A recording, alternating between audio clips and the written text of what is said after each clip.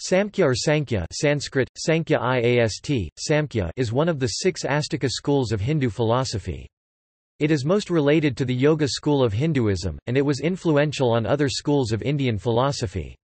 Samkhya is an enumerationist philosophy whose epistemology accepts 3 of 6 pramanas proofs as the only reliable means of gaining knowledge. These include pratyaksa perception, anumana inference, and sabda aptavakana word, testimony of reliable sources. Sometimes described as one of the rationalist schools of Indian philosophy, this ancient school's reliance on reason was exclusive but strong. Samkhya is strongly dualist. Samkhya philosophy regards the universe as consisting of 2 realities, purusa consciousness and prakrti matter. Jiva, a living being, is that state in which purusa is bonded to prakrti in some form. This fusion, state the Samkhya scholars, led to the emergence of buddhi intellect, and ahankara ego consciousness.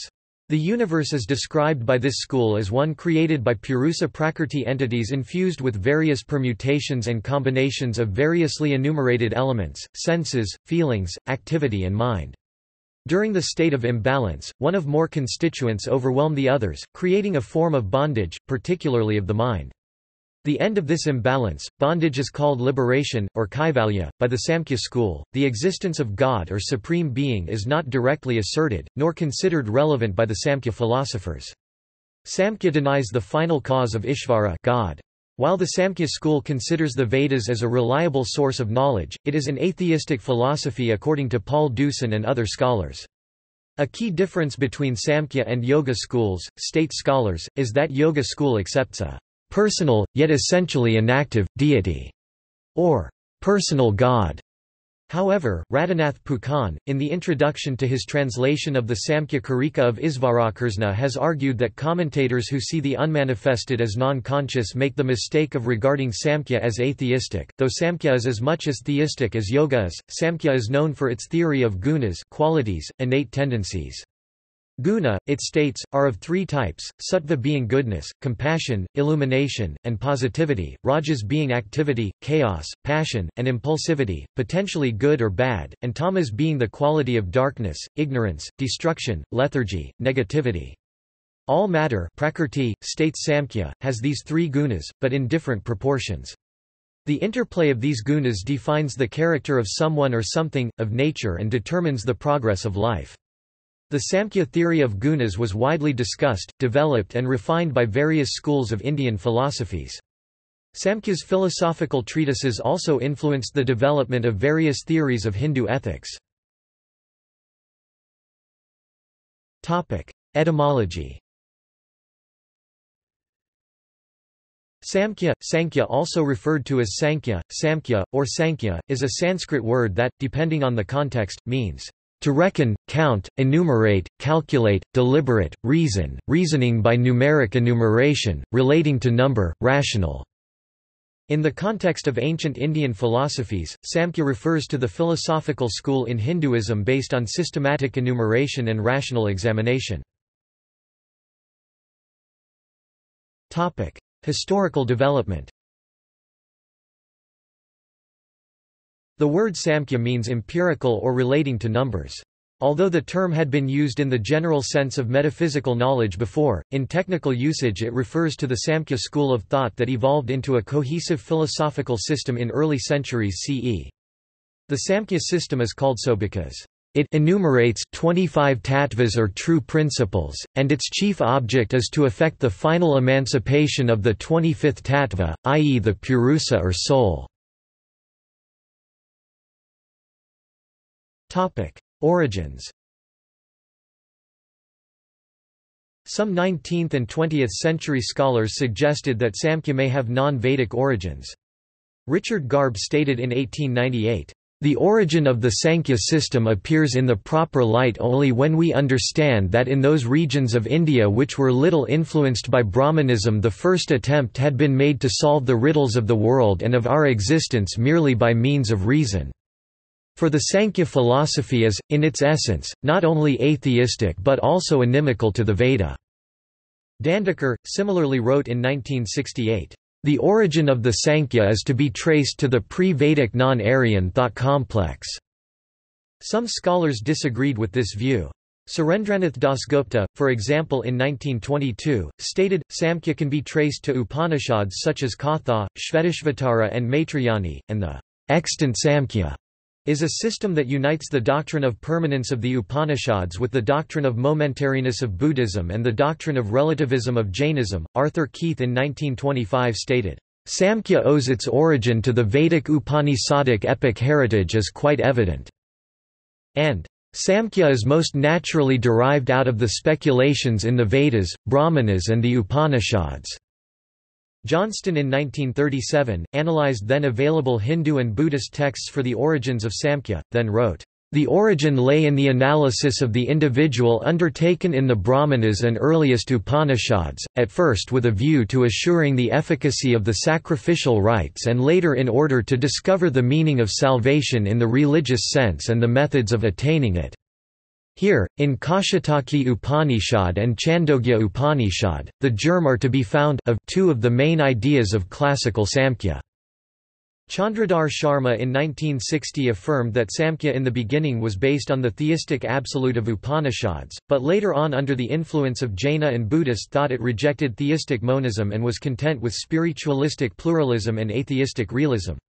This also explains why some of the later Samkhyas, e.g. Vijnayananbhiksu in the 16th century, tried to revive the earlier theism in Samkhya. More recent scholarship offers another perspective. Raja in 2006, for example, states, Samkhya has a very long history. Its roots go deeper than textual traditions allow us to see.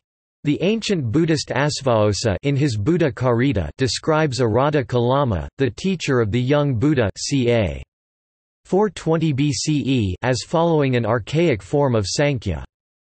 Anthony Warder in 2009, summarizes that Samkhya and Mimamsa schools appear to have been established before Sramana traditions in India 500 BCE, and he traces Samkhya origins to be Vedic.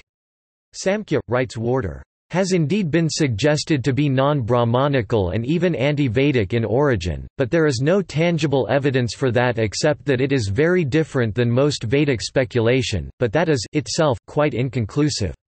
Speculations in the direction of the Samkhya can be found in the early Upanishads. Mikkel Burley in 2012, writes Richard Garb's 19th-century view on Samkhya's origin are weak and implausible. Burley states that India's religio-cultural heritage is complicated, and likely experienced a nonlinear development. Samkhya is not necessarily non-Vedic nor pre-Vedic, nor a reaction to Brahmanic hegemony, states Burley. It is most plausibly, in its origins a lineage that grew and evolved from a combination of ascetic traditions and Vedic guru teacher and disciples. Burley suggests the link between Samkhya and Yoga is likely root of this evolutionary origin during the Vedic era of India. Between 1938 and 1967, two previously unknown manuscript editions of Yuktidipika ca. 600 to 700 CE were discovered and published.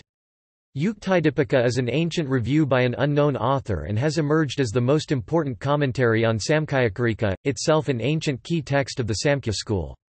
This commentary, the reconstruction of pre-Karika epistemology, and of Samkhya emanation text containing cosmology ontology from the earliest Puranas and Mokshadharma, suggest that Samkhya as a technical philosophical system existed from about the last century BCE through the early centuries of Common Era. Yuktidipika suggests that many more ancient scholars contributed to the origins of Samkhya in ancient India, than were previously known, and that Samkhya was a polemical philosophical system. However, almost nothing is preserved about the centuries when these ancient Samkhya scholars lived.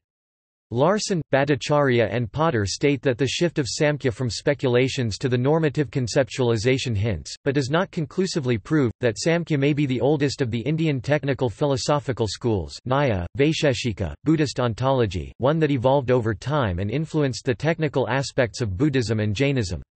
These scholars trace the earliest references to Samkhya ideas designated as Proto-Samkhya environments to the composition of Chandogya Upanishad 800 BCE to 600 BCE. Samkhya philosophy proper begins with the pre-Karika Samkhya ca. 100 BCE to 200 CE. Founders. Sage Kapila is traditionally credited as a founder of the Samkhya school. However, it is unclear in which century of 1st millennium BCE Kapila lived. Kapila appears in Rigveda, but context suggests that the word means reddish-brown color. Both Kapila as a seer and the term Samkhya appear in hymns of section 5.2 in Shvetashvatara Upanishad 300 BCE, suggesting Kapila's and Samkhya philosophy's origins may predate it. Numerous other ancient Indian texts mention Kapila, for example, Baudhayana Grihasutra in chapter 4.16.1 describes a system of rules for ascetic life credited to Kapila, called Kapila Sannyasa Vidha. A 6th century CE Chinese translation and other texts consistently state Kapila as an ascetic and the founder of the school, mention Asuri as the inheritor of the teaching, and a much later scholar named Pankasika as the scholar who systematized it and then helped widely disseminate its ideas. Isvarakrishna is identified in these texts as the one who summarized and simplified Samkhya theories of Pankasika, many centuries later, roughly 4th or 5th century CE, in the form that was then translated into Chinese by Paramartha in the 6th century CE. Topic: Emergence as a distinct philosophy. The early texts of the Vedic period contain references to elements of Samkhya philosophy. However, the Samkhya ideas had not distilled and congealed into a distinct, complete philosophy. The early, Proto-Samkhya phase was followed by early Upanishads, about 800 to 700 BCE, wherein ascetic spirituality and monastic sramana and yati traditions came in vogue in India. It is in this period, state Larson, Bhattacharya and Potter, that ancient scholars combined Proto-Samkhya ideas with a systematic methodology of reasoning epistemology and began distilling concepts of spiritual knowledge vidya, jnana, viveka, making Samkhya a more emerging, comprehensive philosophy. These developing ideas are found in texts such as the Chandogya Upanishad. Sometime about the 5th century BCE, Samkhya thought from various sources started coalescing into a distinct, complete philosophy. Philosophical texts such as the Katha Upanishad in verses 3.10-13 and 6.7-11 describe a well-defined concept of Purusa and other concepts of Samkhya. The Shvetashvatara Upanishad in chapter 6.13 describes Samkhya with yoga philosophy, and Bhagavad Gita in Book 2 provides axiological implications of Samkhya, therewith providing textual evidence of Samkhyan terminology and concepts. Katha Upanishad conceives the Purusha cosmic spirit, consciousness as same as the individual soul Atman, self. The Mokshadharma chapter of Shanti Parva Book of Peace in the Mahabharata epic, composed between 400 BCE to 400 CE, explains Samkhya ideas along with other extant philosophies, and then lists numerous scholars in recognition of their philosophical contributions to various Indian traditions, and therein at least 3 Samkhya scholars can be recognized, Kapila, Asuri and Pankasika.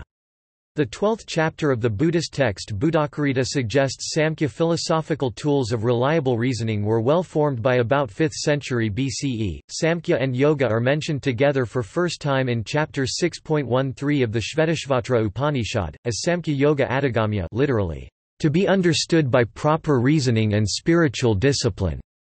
Bhagavad Gita identifies Samkhya with understanding or knowledge.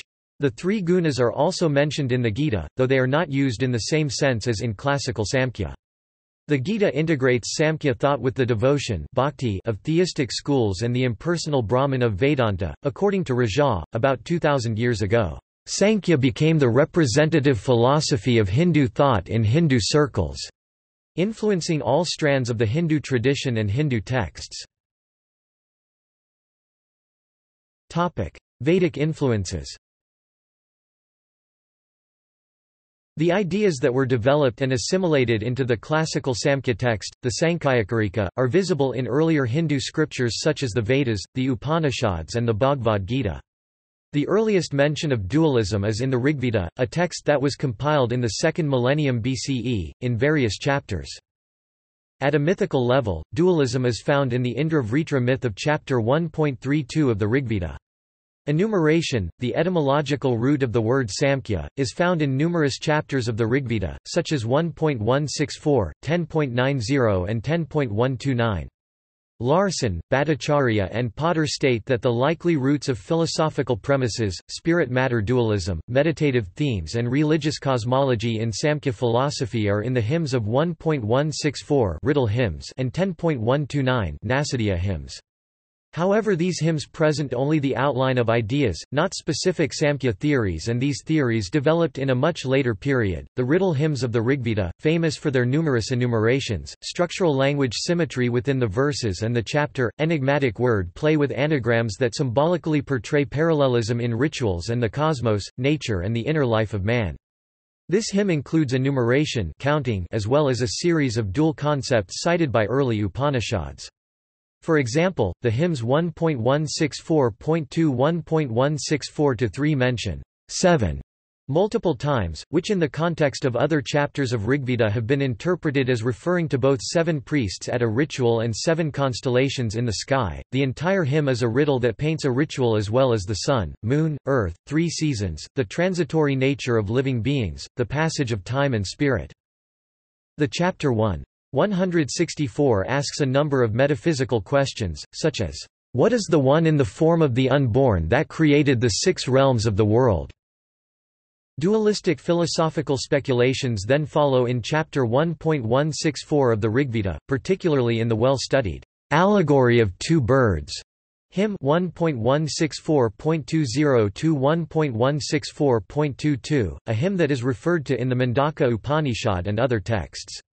The 2 birds in this hymn have been interpreted to mean various forms of dualism: the sun and the moon, the 2 seekers of different kinds of knowledge, and the body and the Atman. The emphasis of duality between existence sat and non-existence asat in the Nasadiya Sukta of the Rigveda is similar to the Vyakta-Avyakta manifest-unmanifest polarity in Samkhya. The hymns about Purusa may also have influenced Samkhya.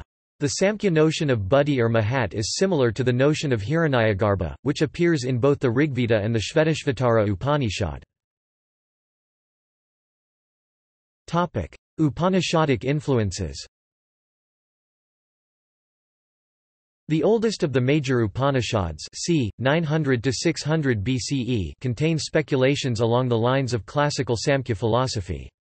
The concept of ahamkara in Samkhya can be traced back to the notion of ahamkara in chapters 1.2 and 1.4 of the Brihadaranyaka Upanishad and chapter 7.25 of the Chandogya Upanishad.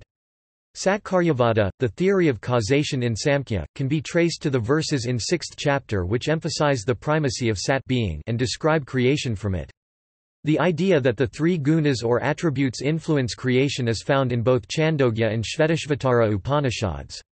Upanishadic sages Yajnavalkya and Uddalaka Aruni developed the idea that pure consciousness was the innermost essence of a human being. The Purusha of Samkhya could have evolved from this idea. The enumeration of tattvas in Samkhya is also found in Taittiriya Upanishad, Aitareya Upanishad and Yajnavalkya Maitri dialogue in the Brihadaranyaka Upanishad. Buddhist and Jainist influences. Buddhism and Jainism had developed in eastern India by the 5th century BCE. It is probable that these schools of thought and the earliest schools of Samkhya influenced each other. A prominent similarity between Buddhism and Samkhya is the greater emphasis on suffering dukkha as the foundation for their respective soteriological theories, than other Indian philosophies. However, suffering appears central to Samkhya in its later literature, which suggests a likely Buddhism influence. Alade, however, presents the alternate theory that Samkhya and Buddhism developed their soteriological theories over time, benefiting from their mutual influence. Likewise, the Jain doctrine of plurality of individual souls jiva could have influenced the concept of multiple Purushas in Samkhya. However, Hermann Jacobi, an Indologist, thinks that there is little reason to assume that Samkhya notion of Purushas was solely dependent on the notion of jiva in Jainism. It is more likely, that Samkhya was molded by many ancient theories of soul in various Vedic and non-Vedic schools. Larson, Bhattacharya and Potter state it to be likely that early Samkhya doctrines found in oldest Upanishads approximately 700 to 800 BCE provided the contextual foundations and influenced Buddhist and Jaina doctrines, and these became contemporaneous, sibling intellectual movements with Samkhya and other schools of Hindu philosophy. This is evidenced, for example, by the references to Samkhya in ancient and medieval era Jaina literature. Source material. Texts. The earliest surviving authoritative text on classical Samkhya philosophy is the Samkhya Karika c.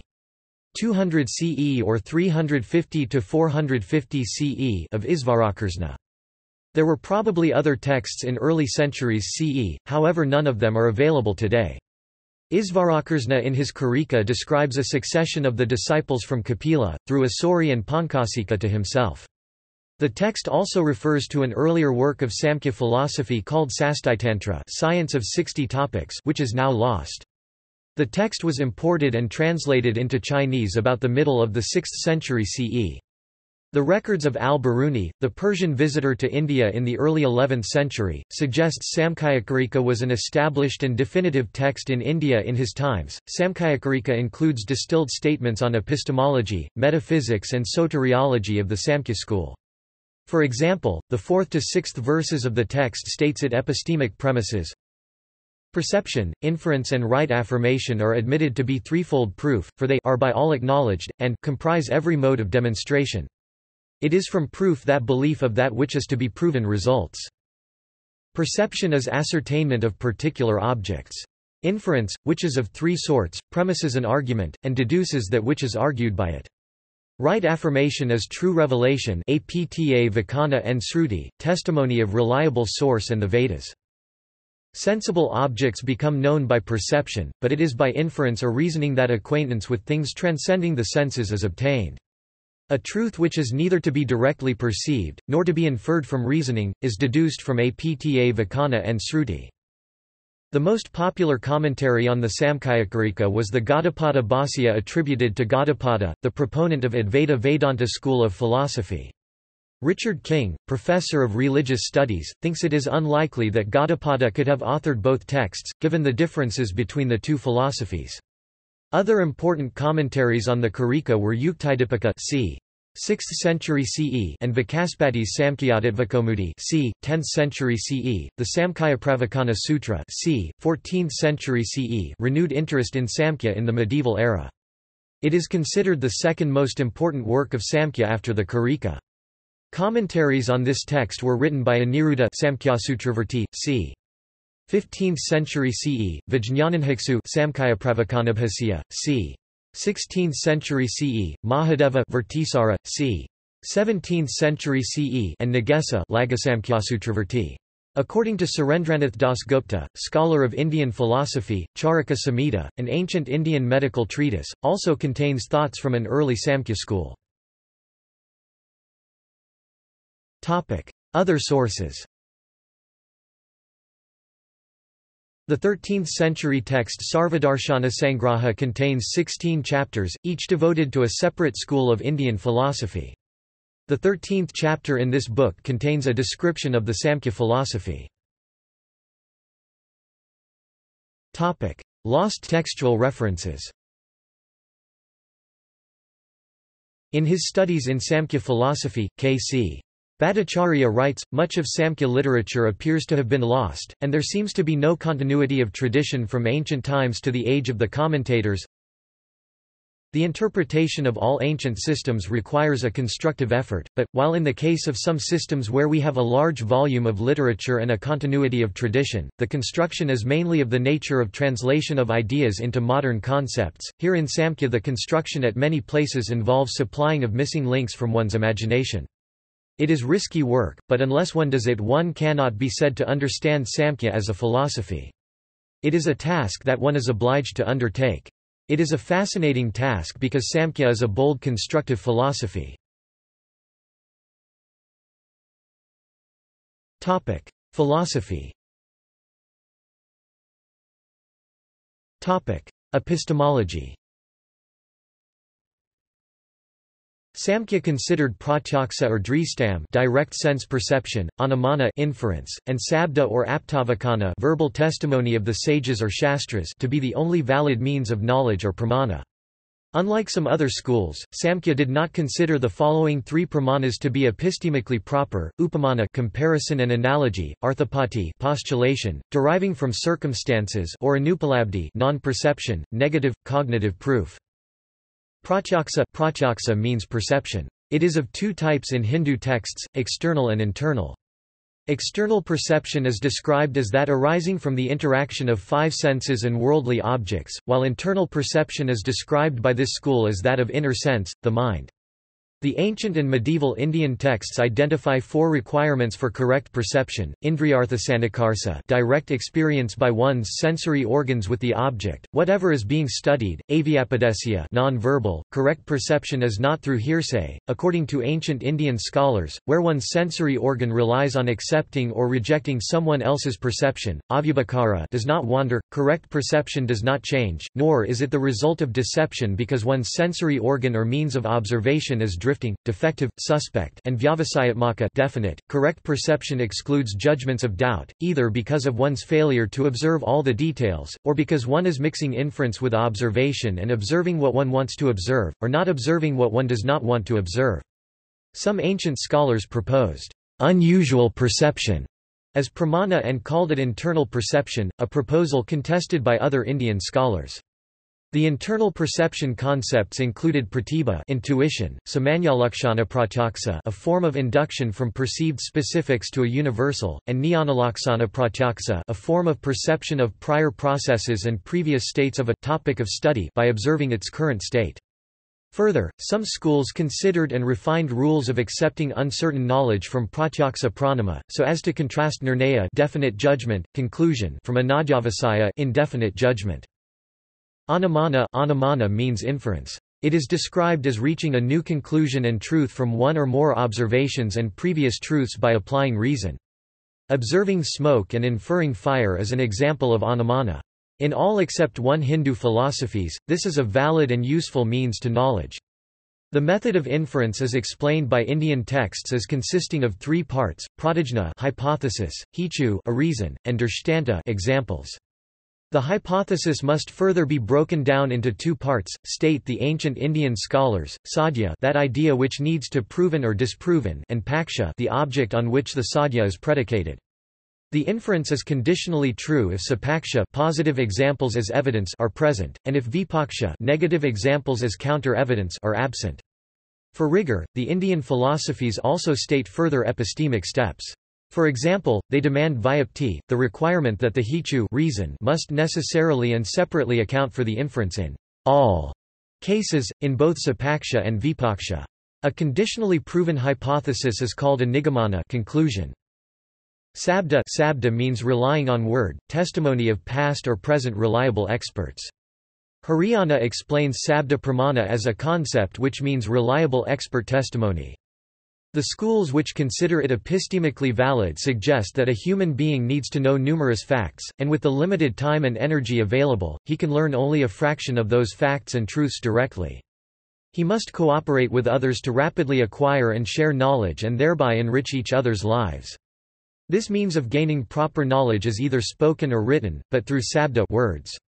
The reliability of the source is important, and legitimate knowledge can only come from the sabda of reliable sources. The disagreement between the schools has been on how to establish reliability. Some schools, such as Carvaka, state that this is never possible, and therefore sabda is not a proper pramana. Other schools debate means to establish reliability. Dualism. While Western philosophical traditions, as exemplified by Descartes, equate mind with the conscious self and theorize on consciousness on the basis of mind-body dualism, Samkhya provides an alternate viewpoint, intimately related to substance dualism, by drawing a metaphysical line between consciousness and matter.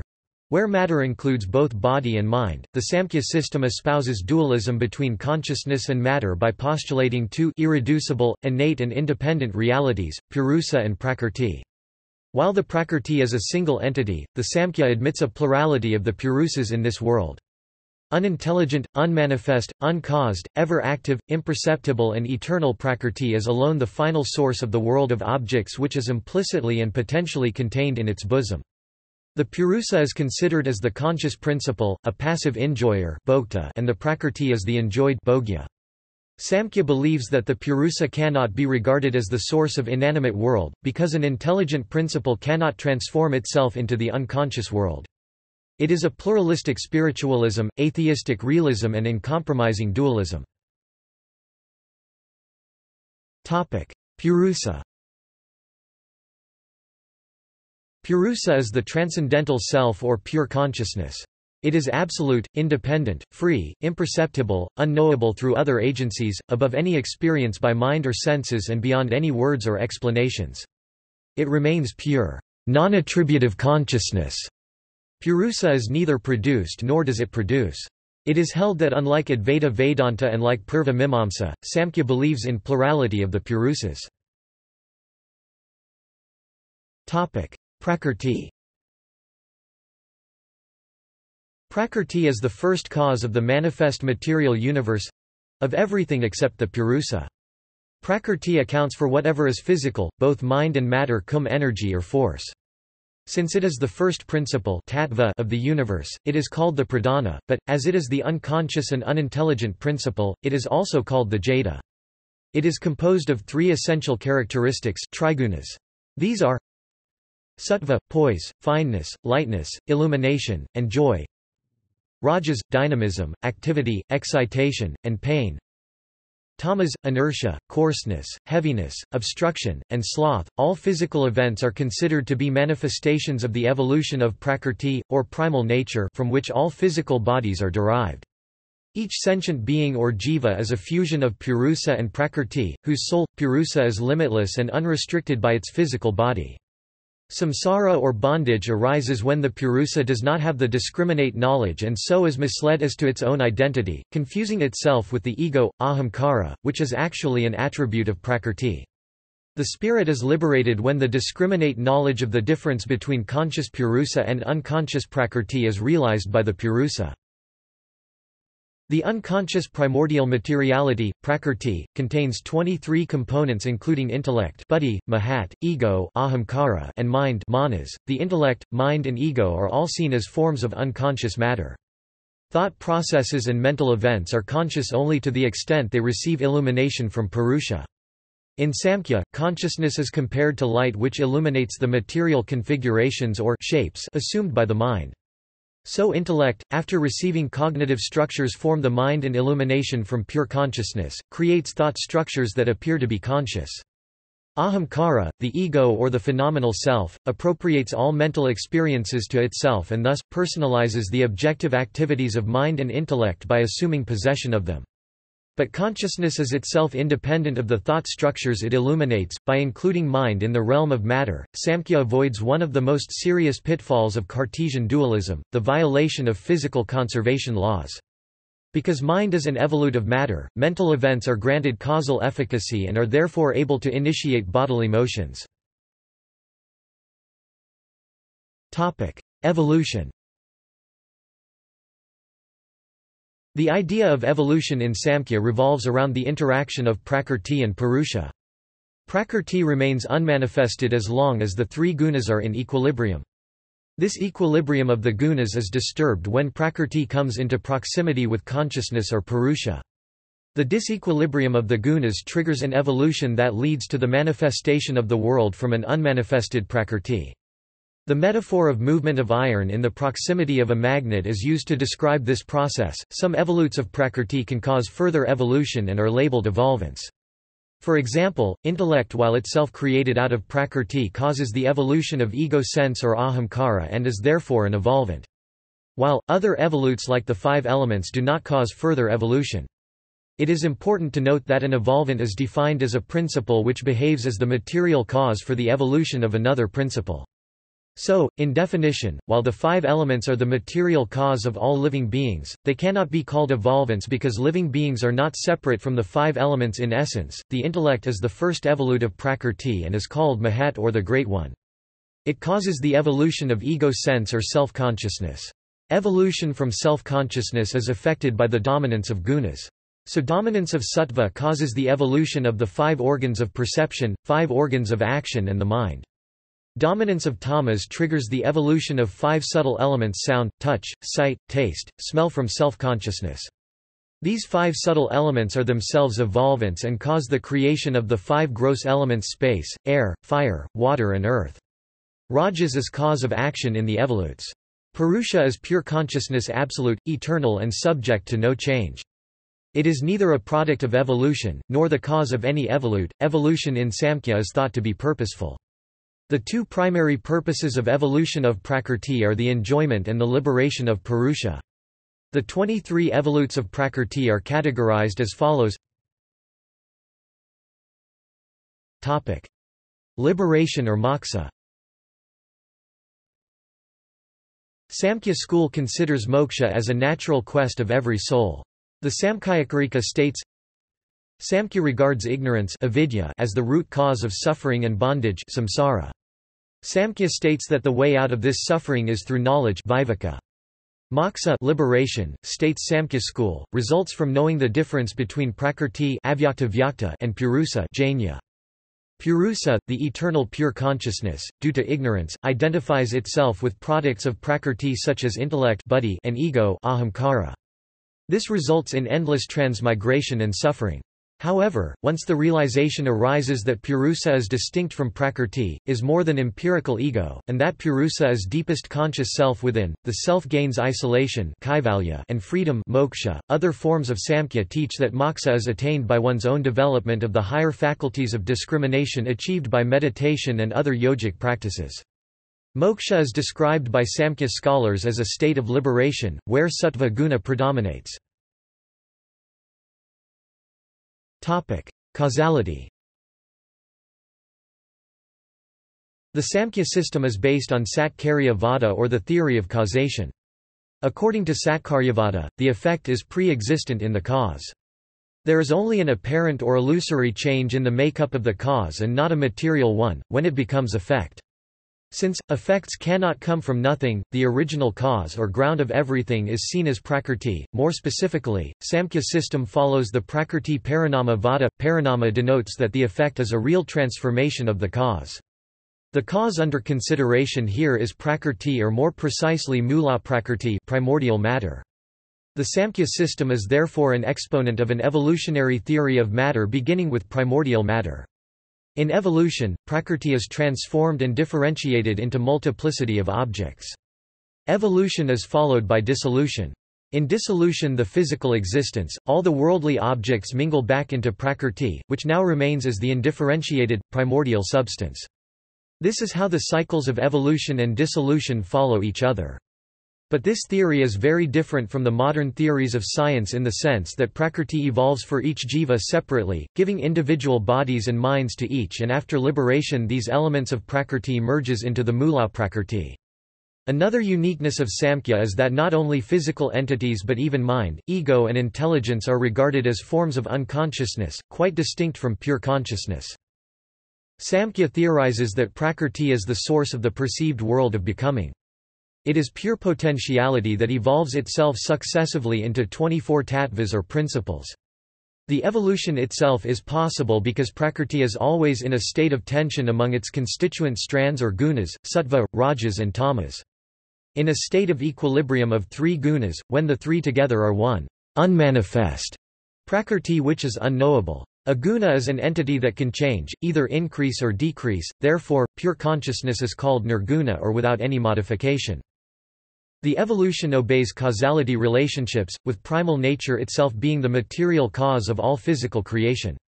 The cause and effect theory of Samkhya is called Satkaryavada, theory of existent causes, and holds that nothing can really be created from or destroyed into nothingness. All evolution is simply the transformation of primal nature from one form to another.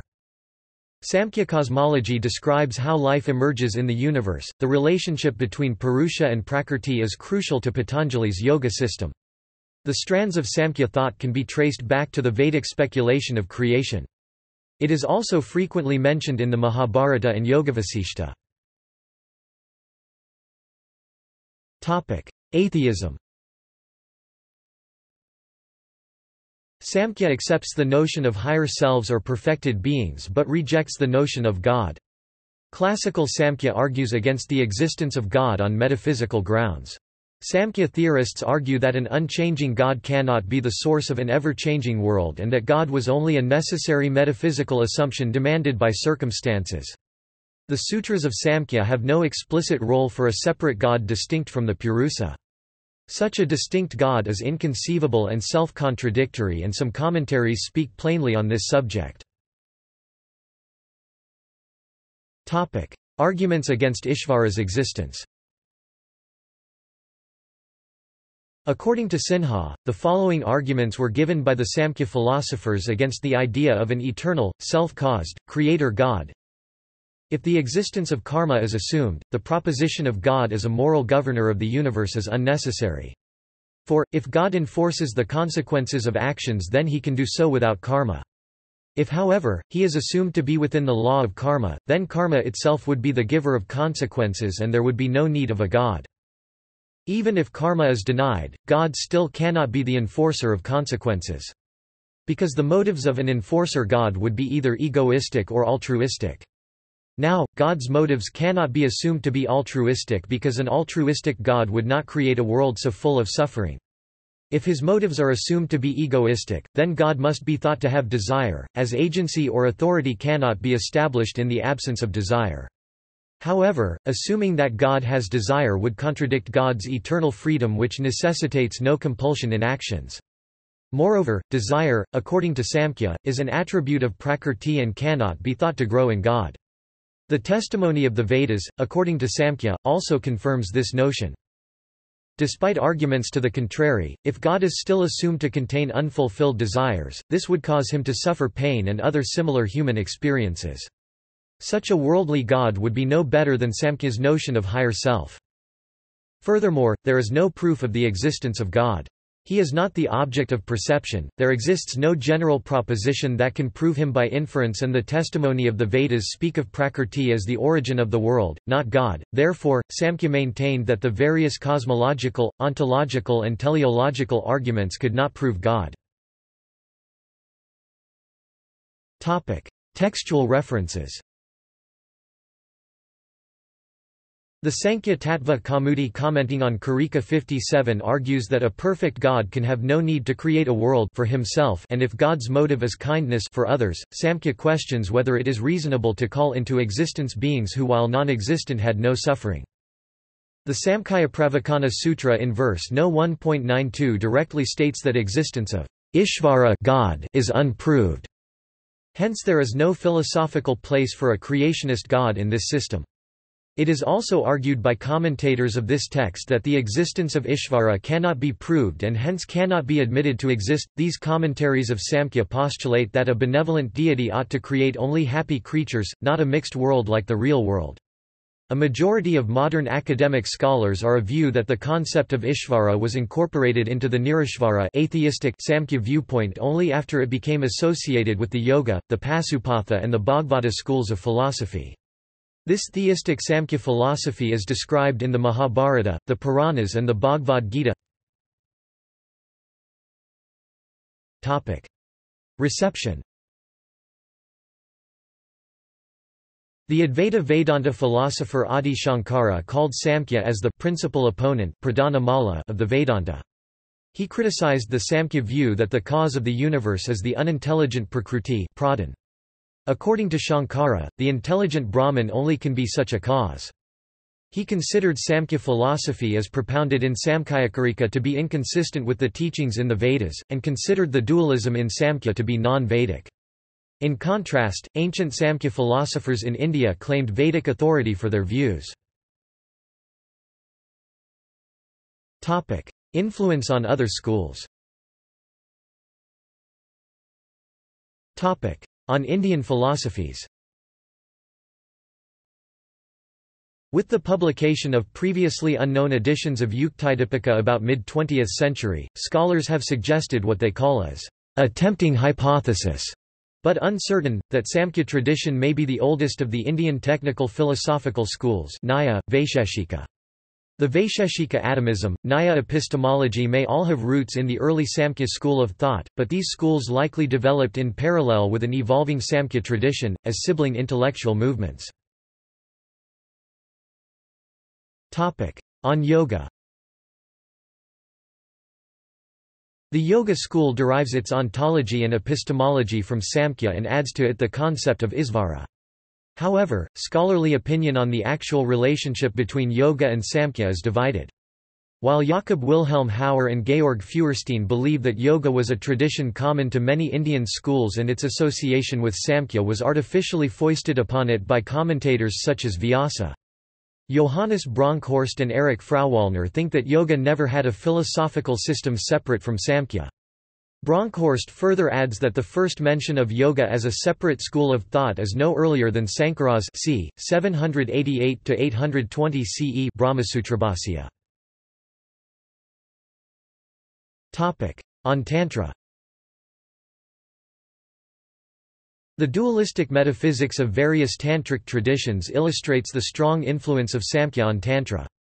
Shaiva Siddhanta was identical to Samkhya in its philosophical approach, barring the addition of a transcendent theistic reality. Knut A. Jacobson, professor of religious studies, notes the influence of Samkhya on Srivaishnavism. According to him, this tantric system borrows the abstract dualism of Samkhya and modifies it into a personified male-female dualism of Vishnu and Sri Lakshmi. Dasgupta speculates that the tantric image of a wild Kali standing on a slumbering Shiva was inspired from the Samkhyan conception of Prakrti as a dynamic agent and Purusha as a passive witness. However, Samkhya and Tantra differed in their view on liberation.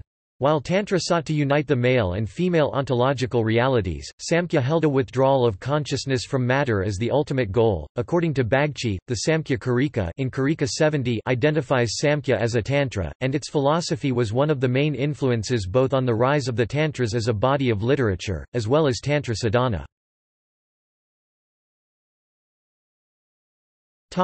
See also: Advaita Vedanta of Adi Shankara, Darshanas, Kyativada, Linga Sarira, Ratha Kalpana. Notes. References. Sources. Further reading. Mikel Burley 2007. Classical Samkhya and Yoga, An Indian Metaphysics of Experience. Routledge. ISBN 978-1-134-15978-9. Janine D. Fowler 2002. Chapter 6, Samkhya. Perspectives of Reality, An Introduction to the Philosophy of Hinduism. Sussex Academic Press. ISBN 978-1-898723-93-6. Hulin, Michel 1978. Samkhya Literature. Otto Harrassowitz Verlag. ISBN 978-3447018999. Gerald James Larson 2001. Classical Samkhya, An Interpretation of Its History and Meaning. Motilal Banarsidass. ISBN 978-81-208-0503-3. Mueller, Max 1919. Six Systems of Indian Philosophy. External links. Samkhya. Internet Encyclopedia of Philosophy. Bibliography of scholarly works, C.S. for Samkhya by Karl Potter, University of Washington. Samkhya and Yoga, An Introduction, Russell Kirkland, University of Georgia. Classical Samkhya and the Phenomenological Ontology of Jean-Paul Sartre, Gerald J. Larson, Philosophy East and West. PDF file of Ishwar Krishna's Sankhyakarika, in English. Lectures on Samkhya, the Oxford Centre for Hindu Studies, Oxford University.